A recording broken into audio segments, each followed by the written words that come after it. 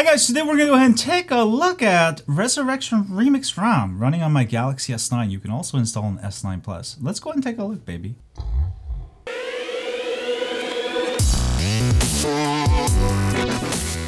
Hi guys, so I've got Resurrection Remix ROM running on my Galaxy S9. You can also install this on the S9 Plus. You'll need to obviously have an Exynos model of the Galaxy S9 or S9 Plus, which has unlocked bootloaders. I know some of you are going to still ask me, hey Max, can I install this on my SMG 960U? No. Very, very nice ROM. This is actually the best AOSP ROM, non-TouchWiz ROM, non-Samsung ROM that runs nearly flawless out of the box. Your fingerprint works flawless. Ready? 1, 2, 3. Right. Also setting up the fingerprint, you can take advantage of the swipe. All right. So let me actually show you that, which is really cool. And all I'm going to do is I'm going to go ahead and swipe.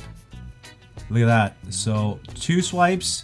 And boom, you're done, just like regular Galaxy S9. All right, which is really nice. Even though this is a AOSP ROM, you're not gonna get any Samsung features, no Samsung anything. This is a pure Android, Google like OS that you're gonna get on your Galaxy S9 and S9 Plus. Everything loads really, really fast. I'm really surprised. RAM management is much, much better. Very, very fast. I would say it's much, much faster than stock, as you can see. I've had 0 problems with it in terms of how fast this is. Benchmark scores, I got 260,000. Not too different from stock, which is about the same. Battery life is excelente. Battery life just goes forever and ever and ever. Now, there's enough customizations in here that's gonna make you feel great. First of all, you got all rotation for the launcher, which is really nice. You can swap it out like a Pixel launcher or Nova launcher if you want. Of course, you don't get edge panels, but you do have options for other shortcuts. You can get this app circle bar, which you can go ahead and put your favorite apps and jump straight there, which is really nice also. If you want to, let's say, go to gallery, maybe learn Spanish on Duolingo. Alright, so that's very nice. You don't have edge screen, but you could use some other features.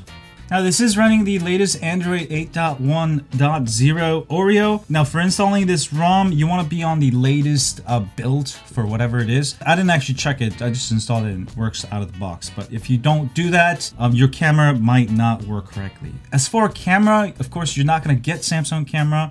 You're going to be able to get the regular camera, the AOSP camera, which works quite fine actually, just the way it is, all right, which is nice. Now you can go ahead and install the Google HDR Plus camera. I haven't been able to get the portrait mode version work, but the regular HDR Plus works really good.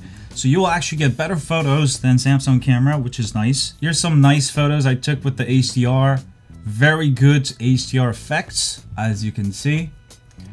So I don't think you'll have problems with camera. Now you are going to lose your iris scan because AOSP ROMs don't support it, but you can go ahead and use Face Unlock in Smart Lock. Alright, everything working out of the box, 4G LTE, calls, Bluetooth, all that basic stuff working out of the box. Galaxy S9 and S9 Plus is actually the first Galaxy to have pretty much nearly flawless support for AOSP ROMs, so that is really nice. All the basic functionality is going to work. The only thing that's really not going to work is anything that requires Samsung TouchWiz or all the Samsung apps. All right. In terms of root, you will not be able to root using the regular method. You'll have to use a modified version of Magisk, all right, that the developer provides. But once you install that, your root will work flawless and safety net will pass. You can go ahead and hide root from apps that check for root, such as Pokemon Go. In terms of customization, of course, this has got all the Resurrection standard customization you'll be able to find under settings configurations, right? You're gonna be able to customize your status bar, clock, network traffic, notification bar, all of this stuff. You could see I've done some of that here, and you will notice my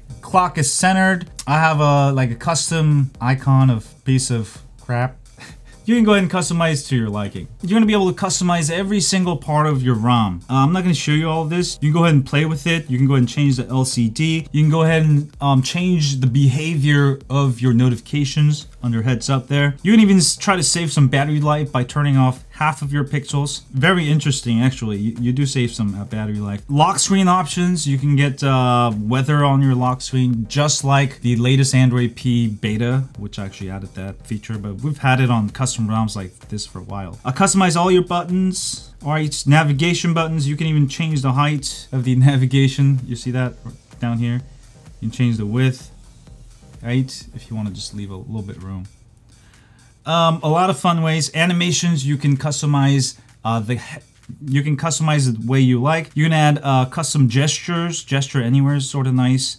If you turn this on, you can go ahead and set this to the right edge or left edge. For example, let's say I want to add the gesture for an application. Let's say I want to go to Google Maps for G.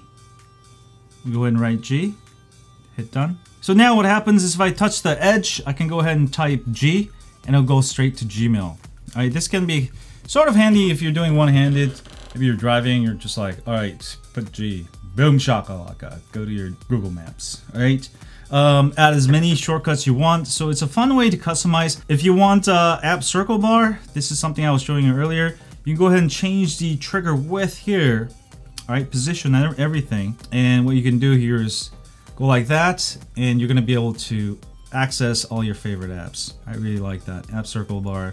You can go ahead and choose the apps in here, which is very nice. That's really nice. And also you do have a basic pie controls that you can use. And now you'll have home, recents, or back button. Let's say you want to use your phone one-handed and you want to go home, you can do that. Of course, you can also install third-party Pi launchers, which is I recommend. That way you have custom shortcuts, which is really nice. So as you can see, there's some fun things you can mess with. All right, but Resurrection Remix has been around for a long time. One of the best ROMs you can install, especially now that Lineage OS ROM is very, nearly flawless for this phone. Resurrection Remix is simply based off that. And yeah, it's a very nice ROM, very long battery life, most important thing. Everything working out of the box. This is actually the best build I've seen on the Galaxy. Because a lot of the older Galaxies, like, let's say like the S7, they'll have some bugs like Bluetooth bug or weird bugs like that. This is going to be very interesting, so definitely check it out. Installation is pretty easy if you're already rooted with Torp Recovery installed. If you're not rooted already, if you're not rooted yet, you just have to simply install Torp Recovery. Now, with the S9 and S9 Plus, there's this thing called OEM Unlock Jail, which means you're not going to be able to install Torp Recovery until you wait 7 days after you get your phone. Another thing you might want to worry about is while installing this ROM, while trying to get OEM Unlock on, you may have to do a factory reset and you may have to wait additional 7 days. Alright, so the best scenario, just root your phone as soon as possible, install Torp Recovery. That way you want to install this ROM, you just boot into Torp Recovery, install ROM, G-apps, reboot. That's pretty much it. Pretty straightforward. I do have full instructions, step-by-step guide, but my first suggestion to you, if you want to install this ROM, go ahead and root your S9 or S9 Plus, because that's probably the hardest step. Once you have done that, once you have Torp Recovery, you're ready to go. All right, I'll have full instructions on how to install this ROM, but yeah, very solid. I was really surprised how fast this thing ran, especially battery life is actually way better than Samsung. Performance is way better than Samsung TouchWiz, no lag whatsoever. If you don't care about the Samsung stuff, but you just want to run pure Google Android, this is definitely the way to do it. And do let me know what you think, but I think you guys will love it. Again, this is available for Galaxy S9, S9 Plus. If you have an Exynos model, any of the international Korean models will work. And thank you guys for watching this video. Don't forget to hit the thumbs up. If you want to see more videos like this, definitely subscribe. Make sure your notifications bell is on so you get notifications. The new HighOnAndroid t-shirts are available, very high quality. You're gonna love it. I'll put the link in the description if you're interested. Have a great day, and as always, stay HighOnAndroid. Click here to subscribe.